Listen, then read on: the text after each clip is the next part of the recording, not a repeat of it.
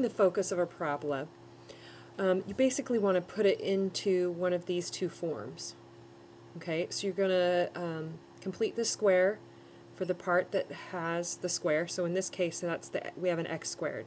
So we're going to complete the square for the x's, and then you're going to kind of put everything else onto the left.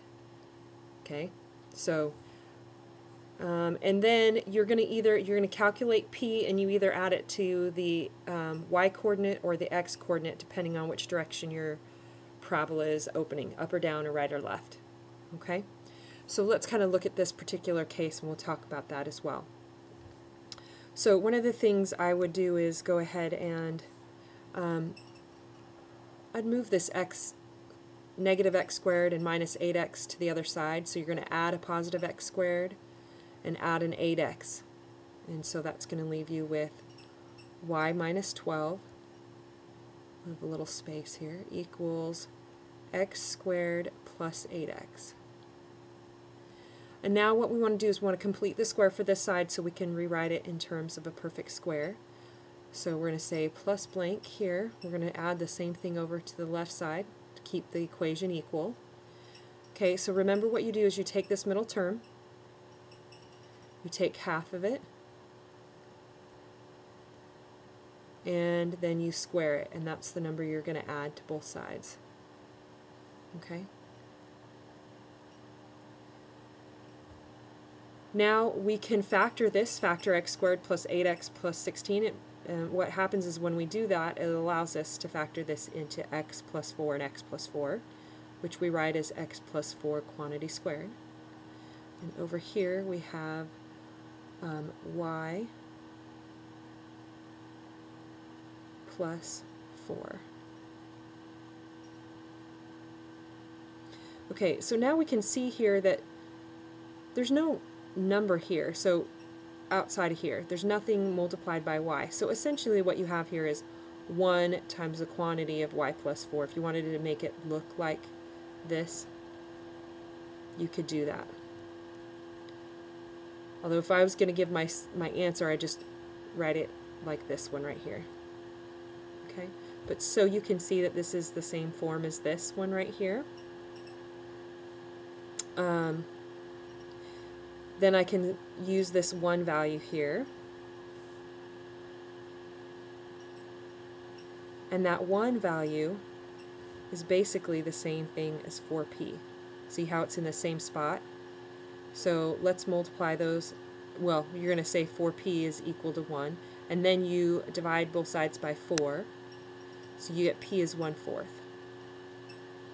And so usually I don't necessarily remember this part right here. You can write it down and keep it in your notes, so when you're taking an assessment you can remember if you need to add p to k or you add it to your h coordinate. What I think here is I look at my equation and I have a y equals an x squared. And that's kind of the original. It's either opening up or down. Okay. And in this one I can tell if this value is positive here, this 4p value is positive, and p is positive, it's opening up. Okay? So the focus is actually this point right along here, like from the vertex along the axis of symmetry here. And so I can see that that's going in from my vertex up, and that's a y direction. So that reminds me that I need to add the p to the y value of my vertex. So first of all, the vertex here is the point. So my x coordinate is a -4, and my y coordinate is a -4. And you can see that, remember that there's minuses in your formula. So when you see pluses here, that's actually minus and negative. So our coordinates are negative here. And so then I just need to add 1/4 on to the y value. Okay, so the focus here is simply the x coordinate of the vertex plus a -4 plus 1/4, so that's a -3 3/4, or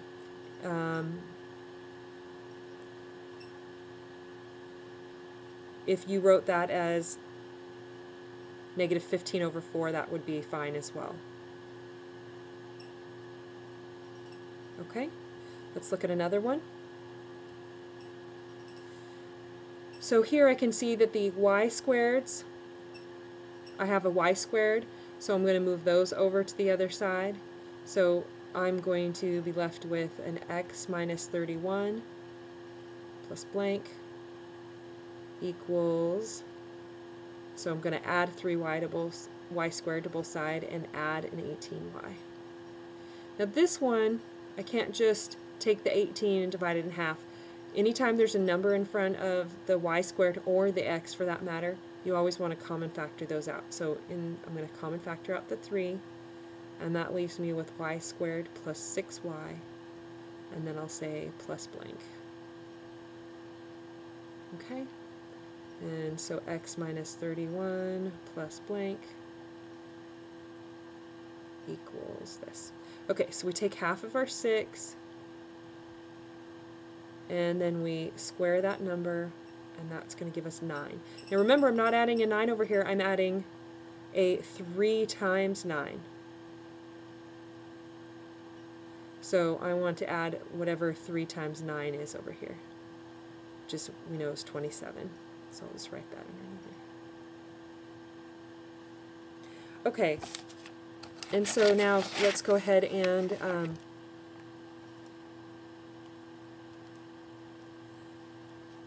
simplify this. So over here we're going to have x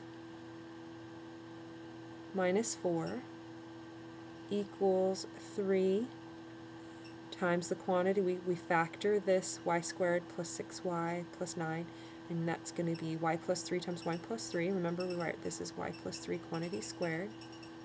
Okay, now if you remember right from your formula, and maybe you don't, but I'm just going to click back over here. In these formulas, there's no numbers over here in front of the squares, so we need to get rid of those, and they're going to end up kind of giving us this 4p value over here. Sorry. Okay, so we're going to divide both sides by 3. So essentially this is going to give us 1/3 times the quantity of x minus 4 equals the quantity of y plus 3 squared. Now remember that this value right here, the 1/3, is what our 4p equals. And so now I'm going to divide both sides by 4, which is the same as multiplying by 1/4. So you'll get p is 1/12. Okay. Now this is an x equals y squared graph, so it either opens left or right. And I know that, remember, this p value is positive, or this value right here is positive, so it's opening up to the right. Which means my vertex is a point right around about right there. And so I want you to think about that. It's moving in the x direction. So I'm going to add my p value to the x coordinate of my vertex. Okay? So whatever the vertex is, I'm going to add 1/12 to the x coordinate. So let's see what our vertex is. So over here the x coordinate is 4 and the y coordinate is a -3. And so I can think of 4 as 48 over 12, so that's 49 over 12 and a -3. Oops.